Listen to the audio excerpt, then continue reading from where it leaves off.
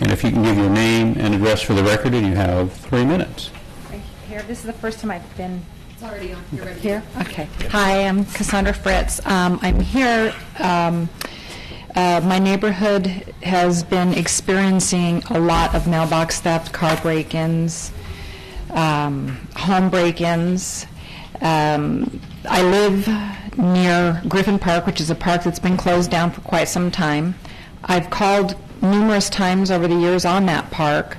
When I call, I'm treated by dispatch. They're like, I'm calling because somebody's in the park.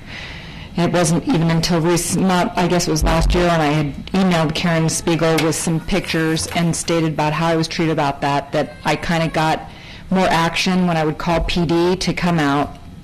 The park is closed to the public. I've talked to Moses Cortez about proper signage, because I've been told by officers that have come out, have been able to interact with people I've called on. They can't enforce anything. There's nothing saying like no trespassing or park closed to the public. It's a big problem. That park is hidden from street view, so anybody can be doing anything they want in there at any time. I live 2 houses from that park.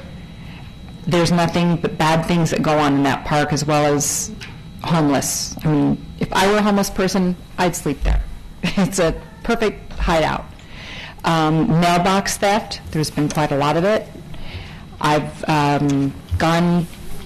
talked to people, in the neighborhood. Neighbor's car next door has been broken into multiple times. My home personally, we're in the process of installing 12 security cameras. I don't feel secure in my home anymore.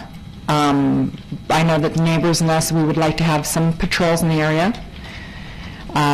Also, there's an issue with the traffic on Griffin and McKinley. Just tonight, I came head-on with another vehicle coming off McKinley onto Griffin. I'm in that area a lot, and it's only going to be a matter of time until my number's up and I'm involved in an accident. 2 days after being down and talking to the senior traffic engineer, Vicki Lee, there was an accident that was right there. And it's a simple fix. You got 2 driveways that are right there. People are shooting from one driveway to the other. There needs to be some kind of traffic flow, on the right turn or something at those 2 driveways. They're right next to the corner. It's a lot, and I don't know who else. I mean, I've gone down to the city. I've talked to the police department about all of these various issues, and I've been told that the park is going to be reopened, and if that's the case, great. But because that park being unique, that it's so well hidden from the street, that park must be on PD's normal patrol list, because otherwise we're just going to have the park like it was before. People are going to go in there, they're going to trash it, and do the same things that had happened in the past. Okay.